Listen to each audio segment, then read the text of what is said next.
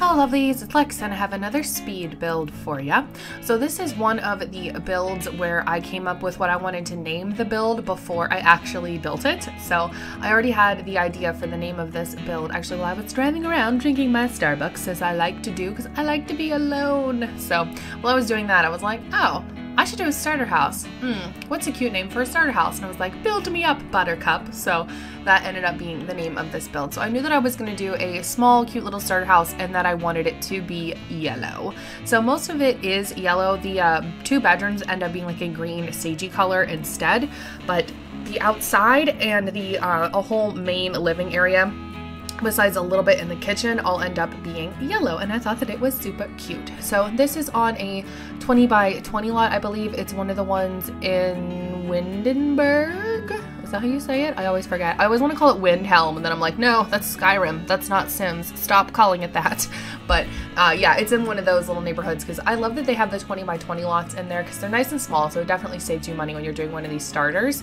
This starter house, actually, I think it's only like 16,000 simoleons, so if you were to buy this, you're still going to have like 4 grand left over where you could update things or change things around or add in some more items if you wanted to, but there is a really decent amount of skill items in this house already.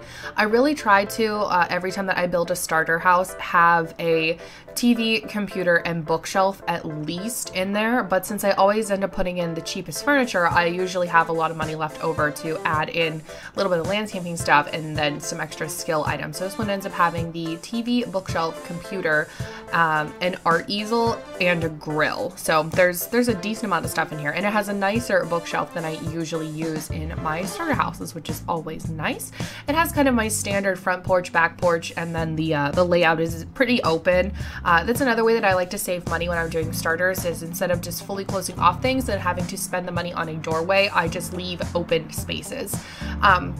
One of the reasons why this one came in a little bit cheaper is there isn't really a dining room or a dining area. I just have the 2 counter seats in the kitchen.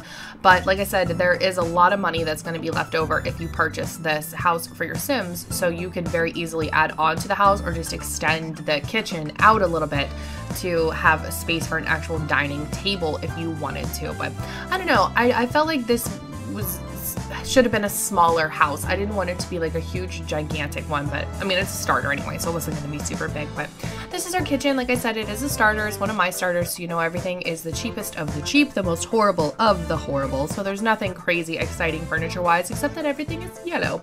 Here's where our little computer area is.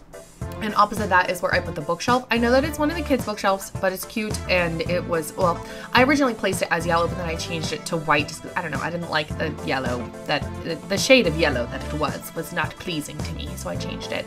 And then I like to use that kids' dresser all the time, even in adult rooms, because yeah, it's a little kiddie looking, but it's not super kiddie looking, and it's one of the cheapest dressers you can get. So it's another way that you can save some money if you are doing a starter house. But yeah, that's kind of it for this. I'm just gonna do the art easel, the grill, and a little seating area on the back. I ended up, like I said, that we did have money left over, so in that extra bedroom, I have it set up as a kid's bedroom. It has a bassinet crib and a toddler's bed, but you could always swap that out for whatever you wanted. But oh, and this house has a chess table. I totally forgot about, so there's another skill item for you. But hopefully you guys enjoy this speed build. Thank you so much for watching. Hope everybody has a fantastic day. As always, please feel free to leave me suggestions in the comments below for any Sims builds you'd like to see, any questions you have about building, any other type of games that you would like to see, because I don't only do Sims things on the channel. And I will see everybody in the next video.